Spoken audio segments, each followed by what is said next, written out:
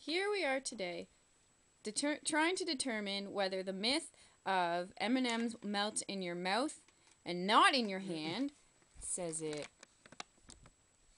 right there. I think it's a little blurry, but that's okay. And here we have Lauren.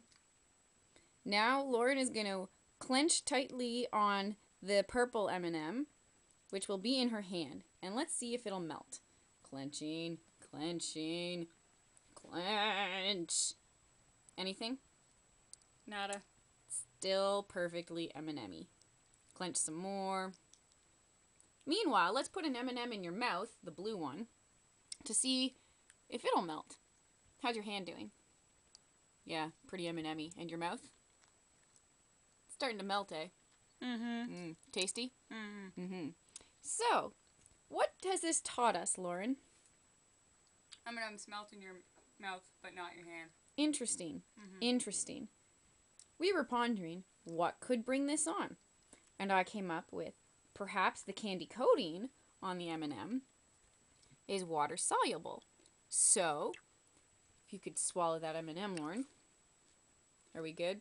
How's the one in your hand doing? It's still unmelted. Still unmelted? Mm-hmm. That's interesting. Mm-hmm. Perhaps because it's water soluble. Probably.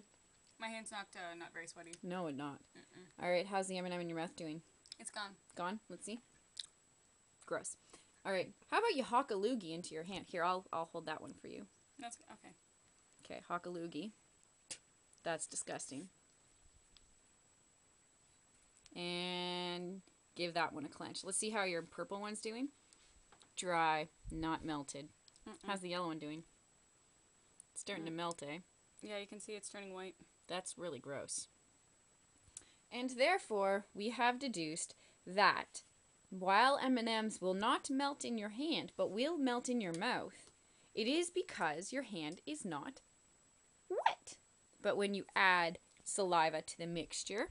See, it's all white. It's losing its color. Yeah, that's really gross. My hand's all white. Mm-hmm. Or yellow. When you add saliva to the mixture, M&Ms will melt in your hand.